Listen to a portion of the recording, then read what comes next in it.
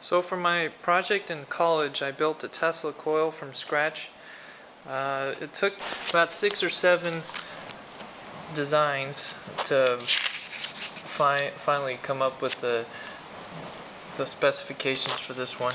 Let's see, I had to do a whole bunch of different calculations for the number of turns on the primary, and that would give me the resonant frequency of the secondary and the number of turns and the gauge of wire. But I eventually came up with this design that I was satisfied with. Let's see, you can see it here. It uses 2 neon sign transformers in parallel. They're 9,000 volts on the secondary and 60 milliamps each, which would combine to 120 milliamps total, and that would go into a 3.0352 microfarad capacitor bank at 16,000 volts, and then that would go into the spark gap, which I kind of changed this to not a rotating but a stationary spark gap just for simplicity. And then everything else is the same. It has 5 turns. It's 1/aught wire for the primary and 1200 turns of 24 gauge wire on the secondary, and a 4-inch toroid made out of aluminum ducting. So I guess I'll give you guys a little walkthrough of what the components are that I mounted to wire reels that I found. This is the input wire from the outlet. It uses about 1,000 watts, like a hairdryer. And so that wire goes in, and it goes to my control box down there, which is on and off. Just for safety, I wanted to be away. I've never built one before, but I thought this would be a cool project, and it turned out pretty well, as you'll see later.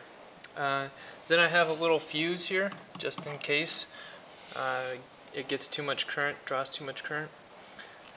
Then I have 2 neon sign transformers. It's hard to see here, but they're 9,000 volts, and they're connected in parallel, right there.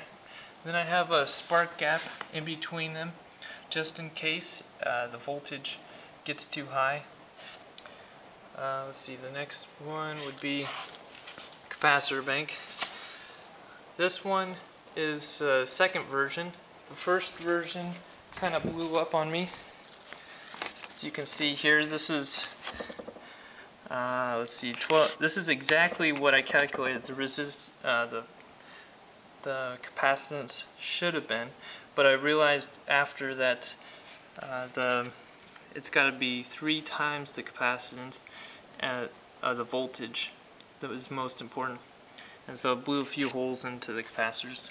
So I upgraded them to electrolytic capacitors, and here are the specifications.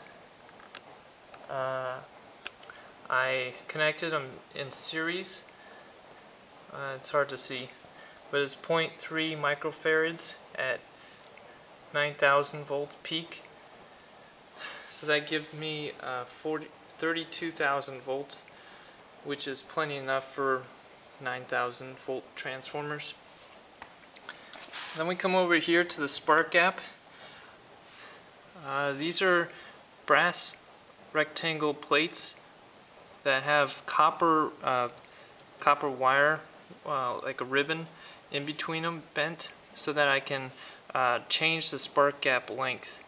See, I short out a few of these, and if I wanted to make them longer, longer spark gap, I'd pull a few out, or if I wanted to make it shorter, I'd short them out. And I added a computer fan. The only issue is that it's not powerful enough. After a few minutes of operating the Tesla coil, it really smells like ozone.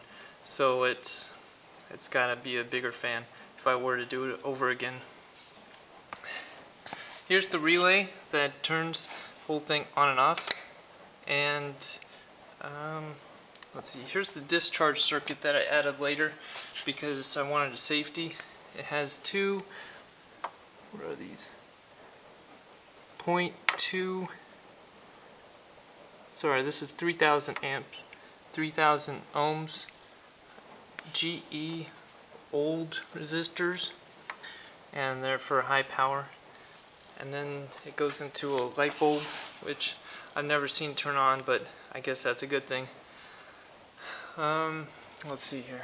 Here's the primary. It's 1/0 wire, and the way I tuned this coil was that I cut little slits into it, the wire insulation, and then I'd connect this tap to it to see if it's the right resonance.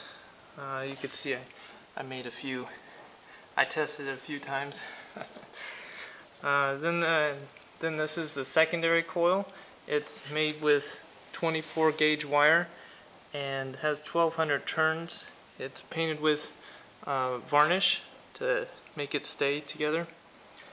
And then up top is the toroid I made out of a few pie tins and aluminum ducting, and it works very well.